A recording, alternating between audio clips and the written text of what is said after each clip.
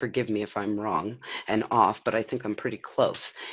They have approximately 120 to 150 reverse mortgage providers. And guess what? All those providers are private lenders. And that's where these stories come from because, yes, in all probability, there could be some truth to them. But when you're dealing with a private lender, even here in Canada, anything's possible because we have a vast array of, it could be an individual, it could be a small lending company, but imagine that you're playing by their rules, and from lender to lender to lender, the rules are different, the rules of engagement. Pardon me. And I'm sure there's some good ones.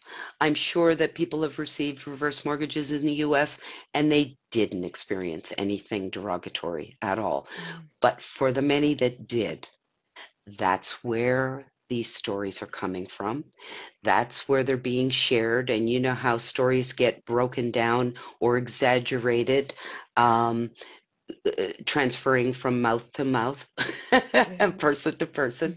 And I'm going to say here in Canada, number one, the reverse mortgage providers that we have in Canada are federally regulated Schedule 1 banks trading on the stock exchange, the Canadian Stock Exchange.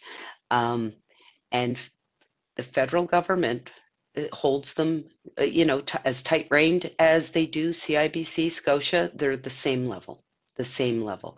So it is a very viable, safe way for seniors, especially,